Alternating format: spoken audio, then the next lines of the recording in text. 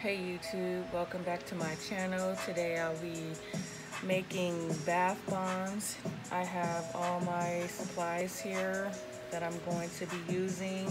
I got some baking soda, some cornstarch, some citrus acid, some witch hazel. The colors that I'll be using is this blue and this fluorescent pink. I'm going to add some sprinkles and some orange flavoring oil. I have some coconut oil for the skin that I'll be putting in here. I have my measuring cups. It's going to be a cup of the baking soda and the other things will be half of a cup of the dry ingredients. I have my gloves and I have my molds. These are the star ones. I have some of the heart ones and 2 sizes of the balls. Okay, what we're going to do is get the cup of baking soda. I'm gonna fill this up.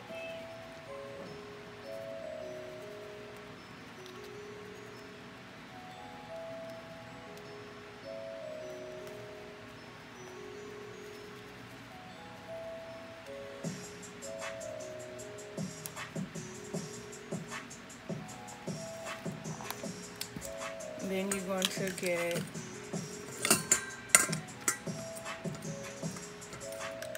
pour it in here to get your chunks out.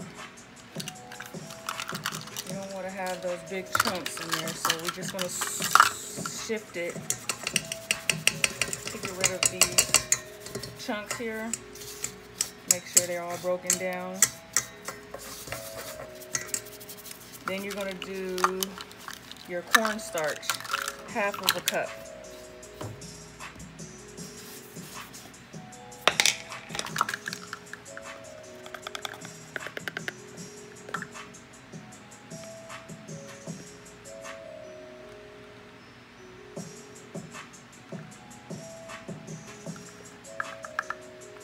Same thing.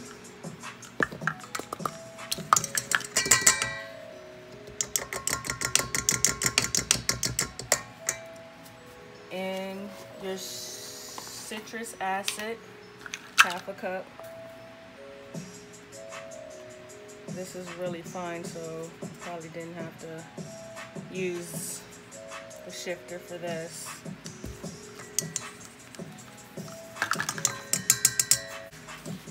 Gonna mix that together. The citrus acid is what gives the bubbles to your bath bombs. This gets really dusty, so you might want to wear a face mask. Mix it real well. Make sure all the ingredients are combined.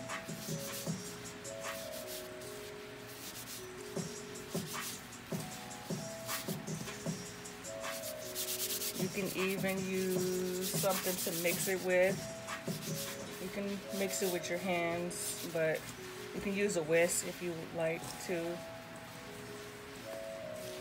Make sure you go all the way down to the bottom to get what's at the bottom of the bowl too, to make sure everything is combined together. That should be okay. In a separate bowl, I'm going to mix half a teaspoon of the wet ingredients. I'm using the coconut oil and the orange flavoring oil. We're going to mix that together. Uh-oh, that's a little bit too much.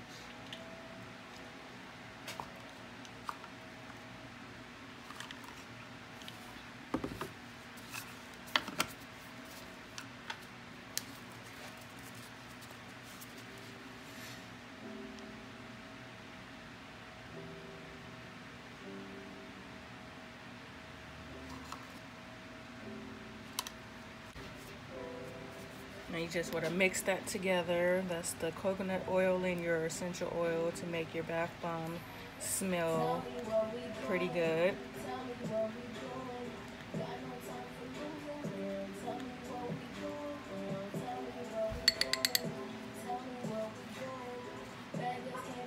Now you want to mix that to your dry ingredients and mix that together. I'm just still use this end of the plastic knife here to blend that in.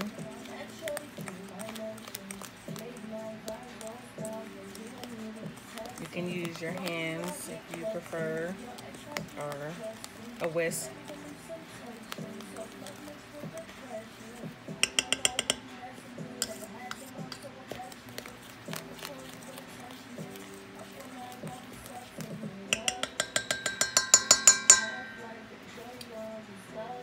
Okay, I'm going to pour half of this mixture into another bowl since we're going to be using two colors, the pink and blue.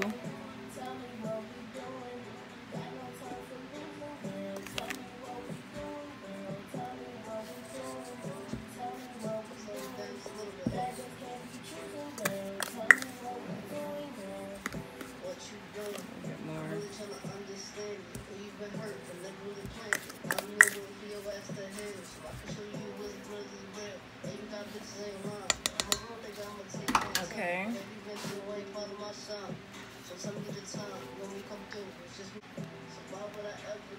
Just use a little bit of the pink here.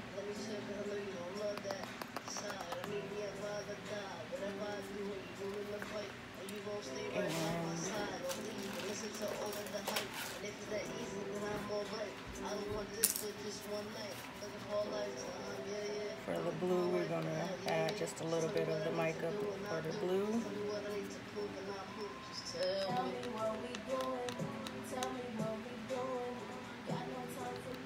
A little bit more.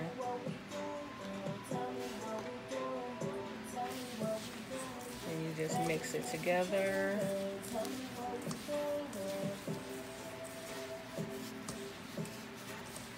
Make sure you go all the way down to the bottom.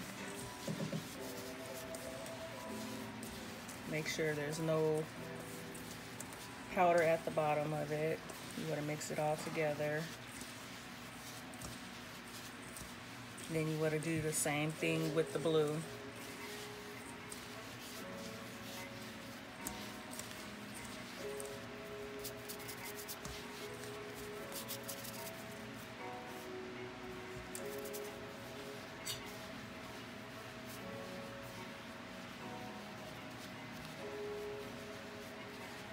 You might want to add a little bit more pigment to the blue.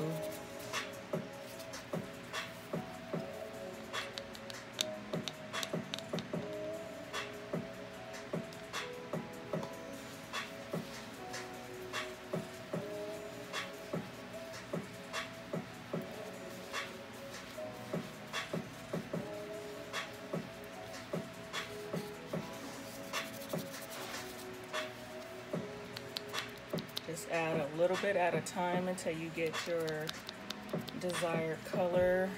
You can even add the liquid dye for bath bombs and soaps.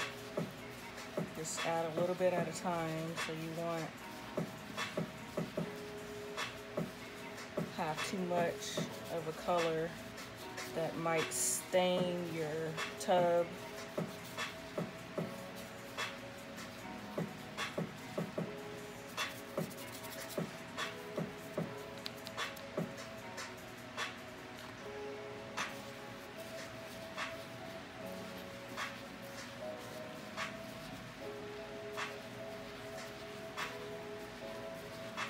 That's as far as we're going to go with the blue. I don't want to add too much of the blue so it won't stain the tub.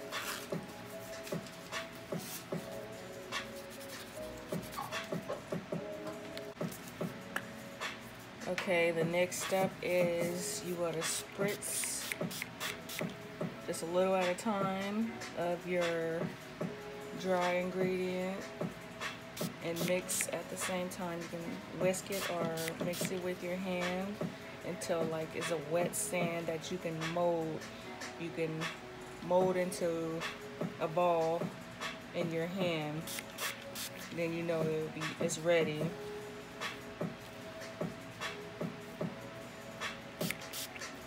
I'm spritzing it with some witch hazel. Some people use water and some people use alcohol, but I was using witch hazel, which is a little bit better for the skin. Pour too much at a time, it's not going to come out right.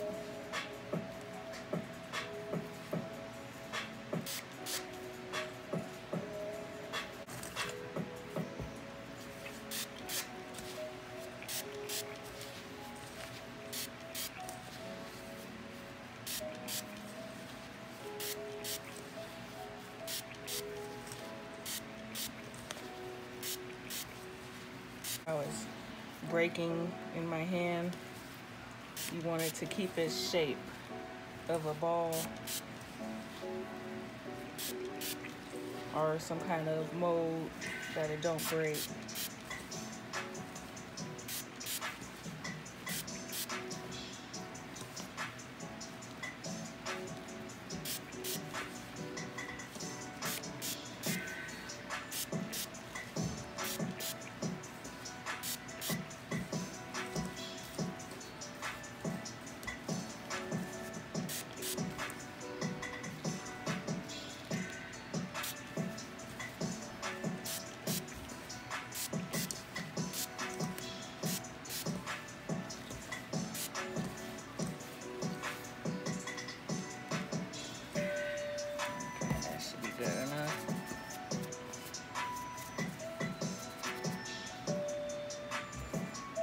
Whatever shape that you're going to use first, I'm going to add sprinkles, so I'm going to pour a little bit of the sprinkles in the shape, and we're going to get some of the blue here. Make sure all your wet ingredients are mixed in. Do it one more time.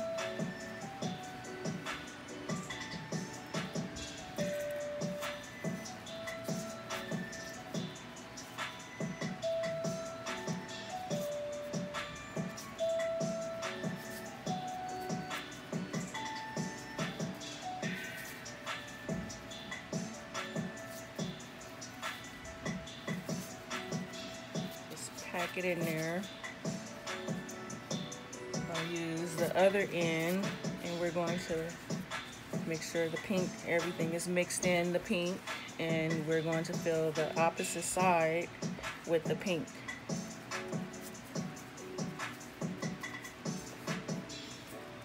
If you want to, you can still put the sprinkles on that side too, if you wanted sprinkles on both sides.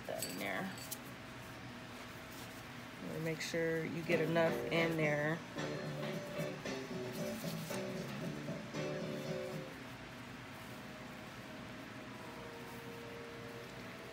You're going to press it together.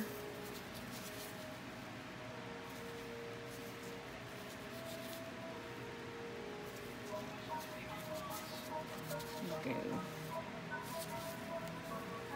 press it together, clean off the sides as you go.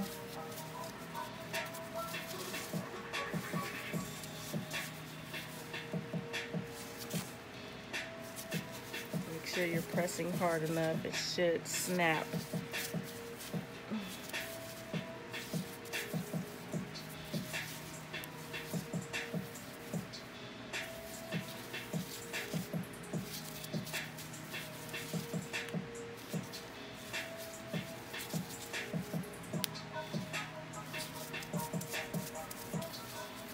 Just clear off the excess so you can get a smooth side.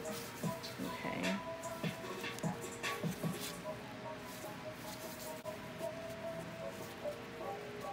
And you're going to lift one side. I'm going to leave the bottom on for a little while so it can keep its shape and dry like this. So I'm going to place this somewhere flat so it can dry.